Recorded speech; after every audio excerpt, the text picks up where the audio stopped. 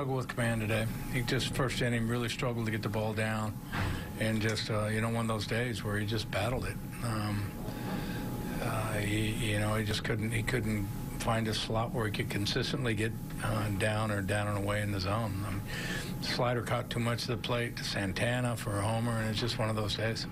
Was it specifically with onside? It was total command. He couldn't get the ball down. Did he look like he was maybe starting to get back on track at the end of that first thing? Of course he was trying to get back on track. He was trying to get back on track the whole game. Not trying. I mean, did he look like he might be? No. He had those 5 straight strikeouts. No. I mean, I was hoping that would be the case, but this command was still striking guys up out in the zone, and you can't pitch consistently up in the zone in the big leagues. So, I was hoping that after the first inning he would come in and settle in a little bit, and he did. He had, 5 strikeouts in a row? 1, 2, 3, 4, 5. Yeah, 5 punch-outs in a row. But it just, got his pitch count. You can tell when he's commanding the ball, he's getting quick outs. He's getting a lot of ground balls, and when he's up in the zone, they're hitting fly balls. He's not, he's behind in the count, and he got to 95 pitches in 4 innings.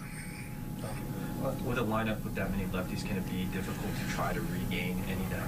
No, not if you're. I mean, it's always difficult to try to regain, but a lot of times you can go out in the first inning and struggle to find your tempo and get back and after it and sit down and then go back out and make an adjustment and get back on track a little bit. But and there's days where you can't do it. You just can't. And it's just one of those days.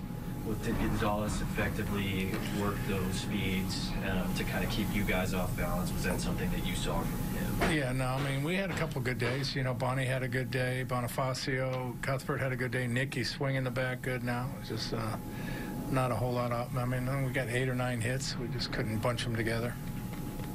Do you feel like it was important for Flynn to be able to give you that length again? Of course.